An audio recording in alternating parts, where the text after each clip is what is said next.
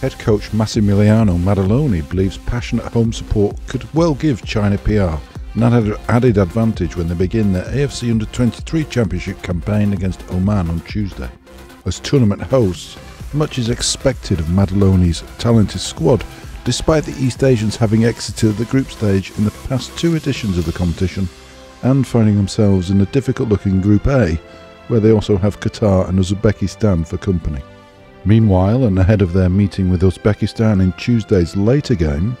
Qatar head coach Felix Sanchez is hoping to better the fourth place his side achieved at the last AFC Under-23 Championship in Doha. The Qataris have arrived with 10 players who featured at that tournament in their current squad, something which the Spaniard feels could prove vital if his side are to progress further than they did on home soil.